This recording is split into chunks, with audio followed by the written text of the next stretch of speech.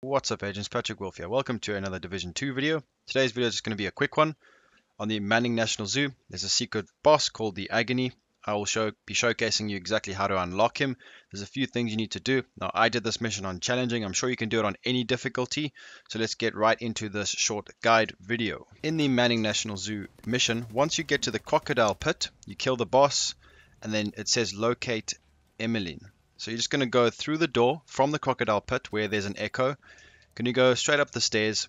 Now there's going to be about 5 beehives. Now you just have to shoot them until the bees actually come out. Sometimes you have to shoot a bit above where they actually are. Just make sure the bees exit the hive and you can actually hear them.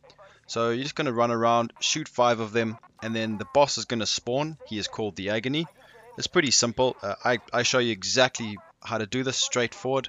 I'm going to fast forward the footage for you guys to make it easier. Just follow where I'm going. Push the button. He'll come out. He actually throws a hive, which is pretty cool. I haven't seen that being done by a boss. I'm not sure if it has been before. Might be a first.